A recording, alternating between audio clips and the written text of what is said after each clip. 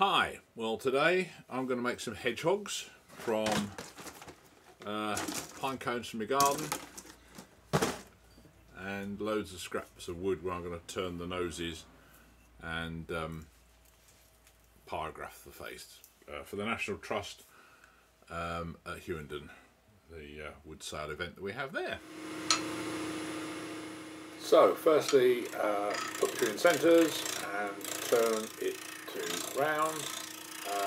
I'm going to use a Donald jaws to grip it, so I need about an 18mm tenon at the end that's long enough to be gripped in the centre of the O'Donnell jaws. If you've got other chuck jaws that have got a nice round barrel centre in the centre, then just turn it to that size.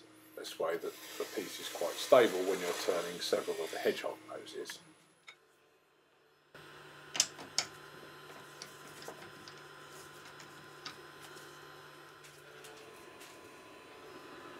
So I put a tailstock drive up that's got a bit of a cone so that it won't push all the way through.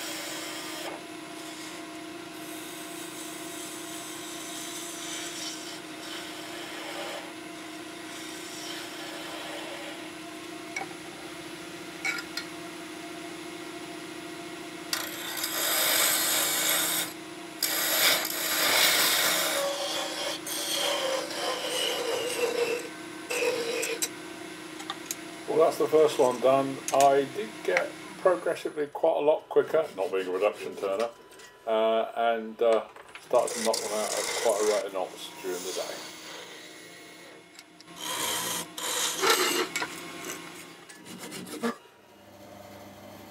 The pine cones need the face flattening in order to be able to take the nose, so that's best done on a bandsaw with a frame so that it doesn't catch in your hand, and you cut it so that it goes flat.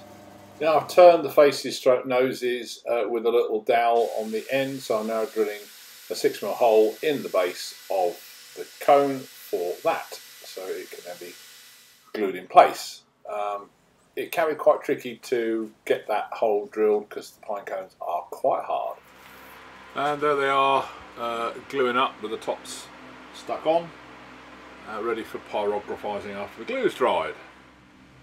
I'm not an expert pyrographer, but I use the Peter Child system, and I've got a homemade wire on the end with the tip sort of crushed together as sort of slightly spoon shaped so that it's relatively smooth. I burn the nose, which hides the hole where the tailstock drive was, and makes it little nostrils and little smiley mouth, and whatever you feel.